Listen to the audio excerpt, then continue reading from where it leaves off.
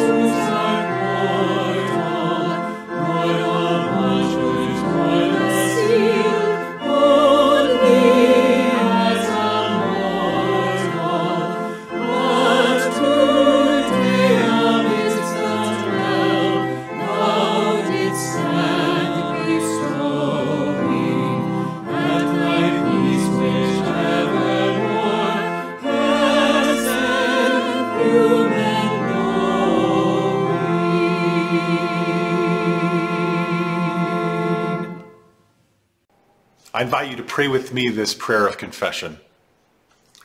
Oh God, we find our purpose made new in the life found in you. New strength, new love, new hope. This day we pray for a revival of our souls. Establish us as a people who love God and love one another in the name of Christ. Amen. And we are firmly established on God's promises so that when we come to God in prayer, we can know that God will listen and respond. And so I invite you to take your concerns as well as the concerns of those that have been entrusted into your care and bring them before God this morning.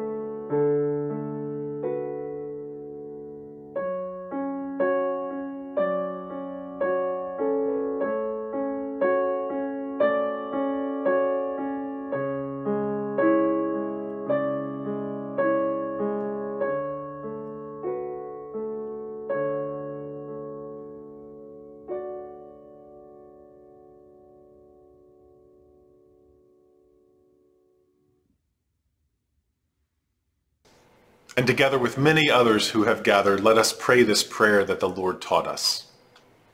Our Father in heaven, hallowed be your name. Your kingdom come, your will be done on earth as in heaven.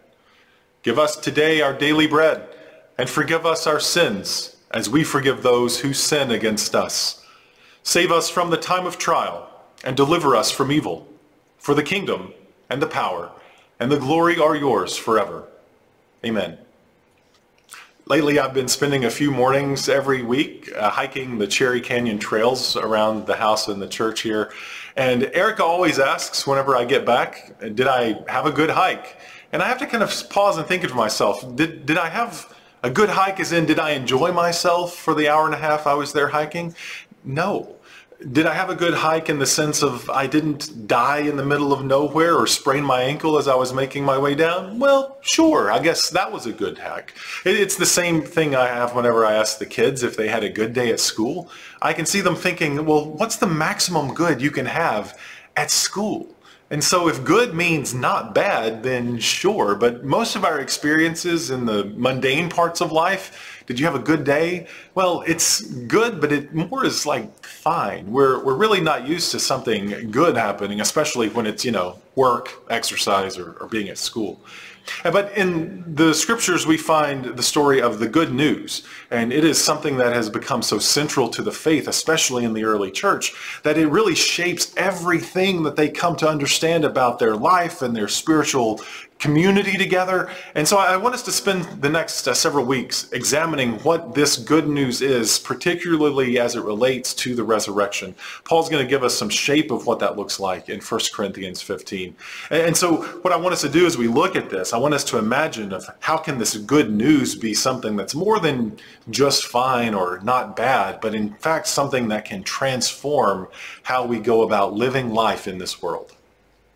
Now I would remind you, brothers and sisters, of the good news that I proclaimed to you, which you in turn received, in which also you stand, through which also you are being saved, if you hold firmly to the message that I proclaimed to you, unless you have come to believe in vain.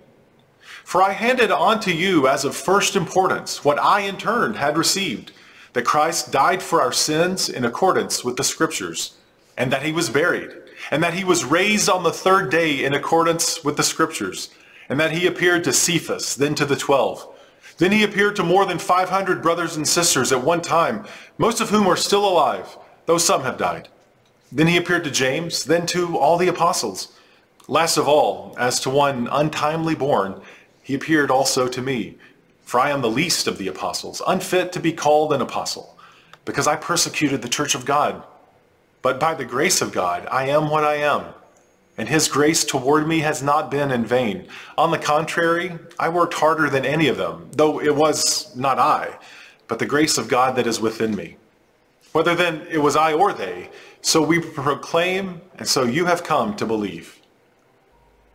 So before we get started, I want us to acknowledge that there is often a lack of good in the world, and especially as we see the outspoken Christians in our media, we can really feel that there's not a lot of good news they have to share. In fact, there's one media Christian celebrity that I've heard that recently highlights on her program a reason to celebrate when those who have advocated for getting the COVID-19 vaccine turn up to have COVID-19. It proves her point. She wins some political points while abandoning this Christian call to care for the sick, and instead celebrates the fact that they got sick, see, it doesn't work. I'm sure you have your own stories of those frustrating moments when you would see people who proclaim to be Christians in a very public way, really undermining what the whole message is about. And I guess it's some consolation to consider, well, it's not the first time in church history that Christians have not behaved in the way that really embodies the message that they would preach. In fact, most of the New Testament is addressing the misshapen understanding of the gospel with how it's being lived out in these church communities. And by all standards, Corinth especially was a mess, fractured and broken up. And in fact, in this letter alone that Paul is writing to try to deal with a lot of these issues within the Corinthian church, we've gotten through 14 chapters or so where Paul has dealt with division and backbiting, anger and arguments about food and spouses and prayer and the wider culture. It seems that this church is is crumbling from within and just unable to really get a hold on what they're trying to do. And Paul says that the way that they're going to find their way forward is that they have to realize that they have, up to this point, seemed to miss the road entirely. And so he wants to get them back to what is good, and he calls it the good news, what we often call the gospel. And Paul really seeks to condense this understanding into probably what was very early on the initial creeds of the church, probably recited quite frequently as they would gather, that Christ died, that Christ was buried, that Christ rose again. And all of this happened according to Scripture. Paul will rely upon the authority of Scripture, the stories and the promises made by God generation after generation to the people of God. But Paul doesn't just assert the authority of Scripture in proclaiming this good news that Christ has come and in Christ's death and resurrection has now awoken this new life of salvation to the people. He also appeals to Peter and to the Jerusalem church at large. And he even says, I myself have come to experience this reality of resurrection in a way that should give you some understanding of what it looks like when a people come to be changed by this good news. And what we'll find in this chapter especially, how the resurrection is central to Paul's understanding of the ethics of the church. That what they believe about the resurrection will change how they behave with one another and with the wider world outside. Now, I want us to be clear that the cross itself isn't bad news, even though it's obviously a story about death and betrayal and shame and suffering. But often what we find, I think, a lot in our churches and in our preaching and in our understanding of our Christian faith is that the cross plays an outsized role in the story. And what we often would associate with, I guess, traditional Christian preaching or theology is stories that center on things like sin and guilt and shame. Sort of this idea that as we see the cross, that God is pointing down and accusing the rest of humanity, look what you made me do. I think that by focusing all of our attention on the story of the cross and leaving out the story of the resurrection, we really forget the role that new life plays within our story, how the world is transformed away from death, away from shame and guilt and sin, and into promise, hope, life, and love. And that's what Paul is trying to help the Corinthians land on, and I think help us too, is that the way Paul will tell the story is that grace had to work overtime in him. He was just a mess when it came to all the apostles. And if we read the stories of these other apostles, well, they were a bit of a mess too. Peter especially would be argumentative and loud and basically put his foot in his mouth way too many times. And Paul would say, listen, as far as I'm concerned, Peter's a saint compared to me, because Paul had been instrumental in the persecution of the church and in the martyrdom of some of its leaders.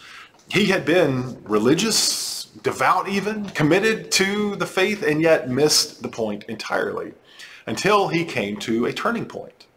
And in fact, that turning point was so profound that when he encountered Jesus, Paul changed his name. It was originally Saul, named after that king who was such a thorn in David's side for so long. Paul finds himself needing to rename himself, that he has had such a powerful transformation that he has come to now completely re-understand who he is, who the world is, and God's role within those stories. Now most of the time, I think that it's really that it's bad news that changes our world. We can think of the death of a loved one or an illness that strikes us, or how we lose our job or something like that really seems to be such a profound setback that it changes the course of our life. I know I'll even tell the story about how my parents' divorce set me down a path that has led to a lot of hurt and heartache and a lot of my own issues that keep coming up in my life because of what happened way back then. It was that bad news that seemed to have this life-changing effect on me. For us, a lot of times the good news that we experience is more subtle. You know, we have kids and promotions and something good that comes our way, but rarely do we see in the moment how life-changing it can be. once we get a little further down the road, we can look back and see that realization that our kids profoundly change our life, or this new job or this new place to live or whatever. But often it's in the moment where we experience bad news that it is easily understood to be life-changing. Paul is trying to help the Corinthians who have gone down the road a bit look back and see how the resurrection has become their foundation and their salvation, and that they can rely on its life-changing reality of good news to actually realign themselves to where they want to be. As far as Paul is concerned, everything flows from the gospel of Jesus Christ. That Jesus died, was buried, and rose again. And in this resurrection, what he finds is that the resurrection itself becomes the lens by which we interpret the world, by which we see and make sense of everything that's happening, as well as our role to act within it. And how we see the resurrection impacts how we see who God is, who the world is, our place within that world. And so we can ask ourselves, do we view God as a distant God? Or is God present with us? I think the resurrection helps us to answer that question. That if God is not alive anymore, then it's fine that God's distant and way off there. Is God capricious, acting in God's own whims and whimsy and something that we can't understand? Or is God gracious to us? Does God know us? Is God unconcerned and detached, or is God engaged with the ways of this world? Is God welcoming to all, or is God restrictive of who is in and who is out? You see, Paul will explain to the Corinthians that how they act gives him some insight into where they may have missed the point of everything he taught them, like he once did. Because Paul will admit that I once missed the point. I once completely misunderstood God's direction and purpose within this world. He says, I was like a premature baby, born out of time, too frail to make it in this world, but God enlivened me. And he's explaining how it's this miracle of life that he's now experienced through the resurrection of Christ, that he understands just how close he was to death. Not physical death per se, but a life that has grown so closed off and restrictive, judgmental and harsh, that you're drawn away from the true purpose by which you've been made. Paul's saying this church in Corinth has become just like that they are close to death and they don't even know it. But if they look around, they can see the signs of that death. And instead, what they need to do is look and see where the signs of life are longing to come and make itself known. Often, whenever we experience the sense of frailty or threat, our gut instinct is to protect ourselves. When we feel the loss of a loved one or the threat of our own health, we want to just close up and keep ourselves inside. But I think that also there's this moment when we experience those things that it can give us compassion for other people. Maybe for people who are in very different realities than us, but we know what it's like to long for someone that we will never see again, at least in this life. We know what it's like to fear for the loss of those that we love when they have a serious illness. And I think that one of the gifts that we have, that Paul is trying to introduce to the Corinthians, certainly, is how we can find compassion for one another when we are willing to experience their story and their reality and see how they have come to find life and hope within this world. You know, there's this conversation right now in our world about the restricting books that may be tough for kids to be exposed to, some stories and realities of the world that we would honestly want to protect our kids from, especially because they've experienced so much frailty and death and illness over the past couple of years. And so why would we want them to read stories about, the Holocaust or suffering within the Black community? Shouldn't we try to protect them and keep their innocence together for just a little bit longer? But I know that, for example, whenever I was made to read I Know Why the Caged Bird Sings in high school, it was such a different reality than what I'd been exposed to, that it opened my eyes to the hurt and the pain that exists in this world, and I think it built in me a greater sense of compassion, not a greater sense of fear. We often go through these traumatic experiences and have an opportunity to embrace a compassionate and empathetic response And that, I think, is the power of new life in God. That we are called to experience the cross of Christ, death and sacrifice and suffering, so that we might know what new life and promise and hope can be. And Paul will say that his primary witness of understanding this is that it happened to him. That life came to him unbidden. He wasn't looking for a religious experience. He wasn't looking for even salvation or for Jesus. But life came to him and could not be stopped. Like they say in Jurassic Park, life finds a way. And what we are called to be in the church is people who will embody that life, who will live in the truth and reality of the death and resurrection of Christ. And within that story, find our own death, our own ways of living that draw life out of this world, and then see how the Spirit of God comes to us and calls us back to a new life filled with good news, so that we might be messengers of that good news, proclaimers of that story, those who would testify to our own experience that also happened according to the Scriptures. We experience this embodied life whenever we partake in baptism services, whenever we are buried and raised again to new life, whenever we take communion. It's the core elements of who we are that help us to tell this story. And so that when we gather around the table at communion, we are retelling the story of Jesus' death, primarily of Jesus' death. But you see, Paul ends in his teaching to the Corinthians about what communion means, is that we proclaim the Lord's death until he returns, that we anticipate that death is not the final story. And so as we prepare to partake these elements today, I want us to consider how this story is as much about resurrection as it is about the cross. That when we partake the elements of Jesus' body and blood, when we welcome that to ourselves, we are also welcoming the life that body and blood enlivens. And so as we consider the gathering of this table, I want us to see the life that is represented around the table. Those who find themselves maybe surprised to be there, that they consider themselves unwelcomed, unwanted there, and yet God has made a place for them. God has made a place for you.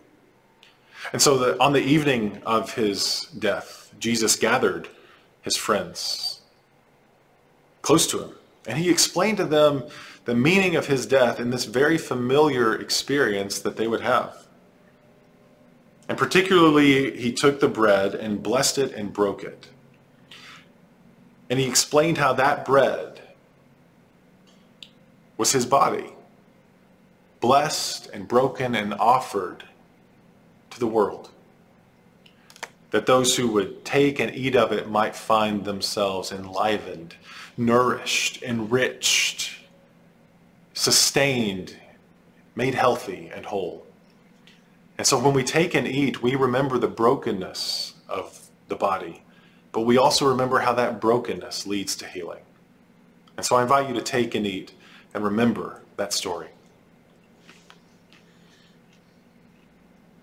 In the same way, after the meal, Jesus passes a cup, representative of an offering made centuries before to see the people rescued from slavery and into their own land filled with promise.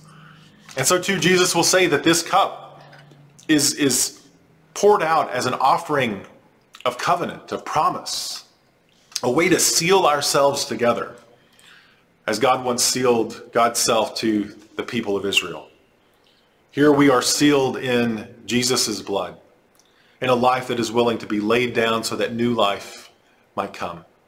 And so as we partake of this, what we are partaking of is the promise of forgiveness, of being made whole, of being restored back to the fullness of life that God promises. And we are empowered by this because it is Jesus' very life that is gifted to us. And so once more, we find this cup around the table, filled to the brim with the life that God promises. And so take and drink and remember this good news. And like I said before, Paul encouraged the people to remember that every time they would partake of this meal and drink from this cup, they proclaim the Lord's death until he arrives back into the fullness of our presence.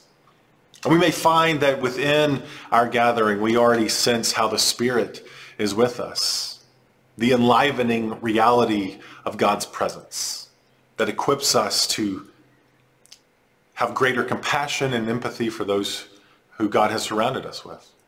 And so I would pray that we would be a people who senses our call to empathy, our call to a life that embodies the good news in a way that we might be vessels that would testify to the power of God in our life. May we sense as we look back along the road we have traveled, the ways that God has led us, restored us, saved us, set our feet firmly upon this story of good news so that we might be a people filled with life. I hope you experience that life this week. Amen.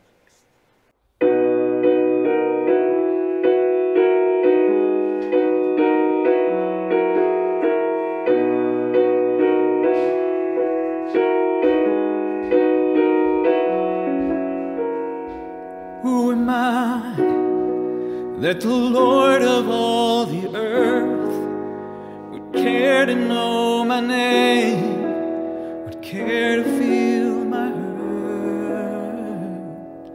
Who am I that the bright and morning star would choose to light the way to my ever-wandering heart? Not because of who I am, but because of what you've done. Not because of what I've done, but because of who you are. I am a flower quickly fading, here today and gone tomorrow, a wave tossed in the ocean, a vapor in the wind. Still you tire me when I'm calling, Lord, you hear me when I'm calling, and you've told me who I am. I am yours, I'm yours.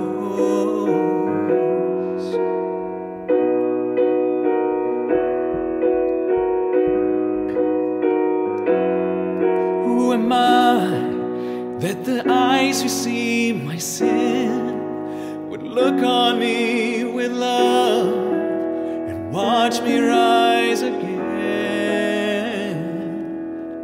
Who am I that the voice that calmed the sea would call out through the rain and calm the storm in me? Not because of who I am, but because of what you've done. Not because of what I've done, but because of who you are. I am a flower quickly fading, here today and gone tomorrow, a wave tossed in the ocean, a vapor in the wind. Still you hear me when I'm calling, Lord, you catch me when I'm falling, and you've told me who I am. I am yours.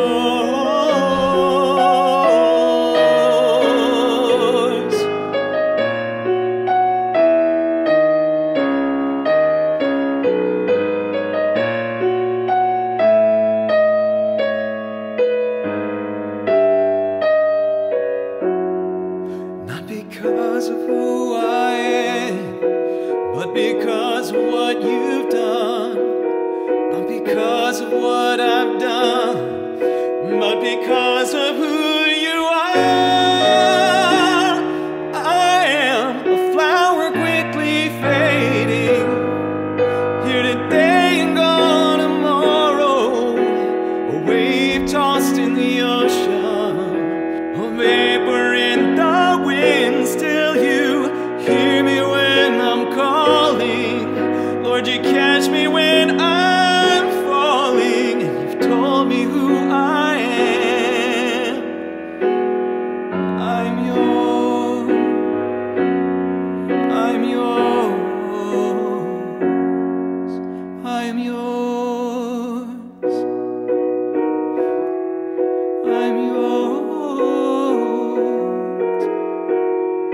Whom shall I fear? Whom shall I fear?